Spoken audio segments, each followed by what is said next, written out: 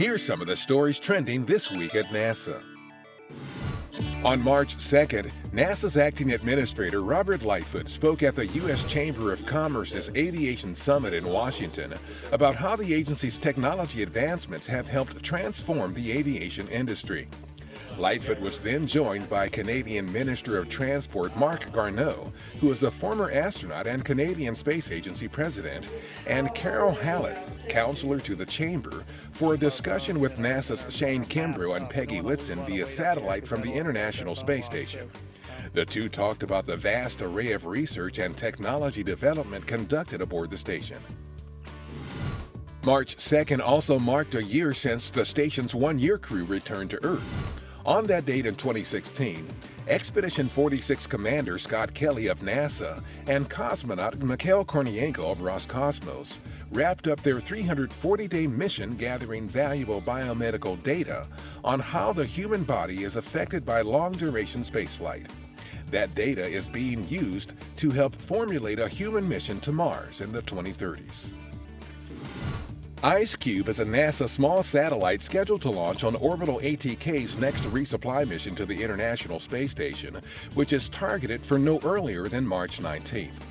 After being deployed from the station, IceCube will use a specially calibrated radiometer to collect cloud ice measurements, which are key variables in weather and climate models.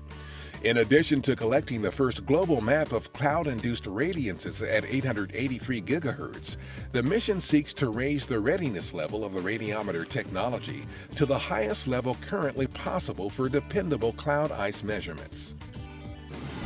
At NASA's White Sands Test Facility in New Mexico, engineers recently installed the Propulsion Qualification module of the Orion spacecraft's European Service Module. The all-steel PQM, used to test the propulsion systems on Orion, will be equipped with a total of 21 engines, including a Space Shuttle Orbital Maneuvering System engine, 8 auxiliary thrusters, and 12 smaller thrusters. This and other testing of Orion's systems is supporting development of the spacecraft that will carry humans farther into the solar system than ever before. NASA's Office of Small Business Programs recognized its fiscal year 2016 Small Business Industry Award winners February 28th at NASA headquarters.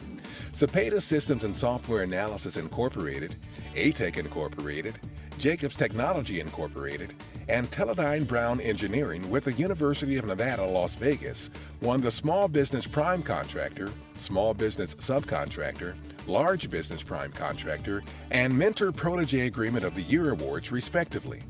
The annual awards are presented to companies for their outstanding support of NASA and its mission.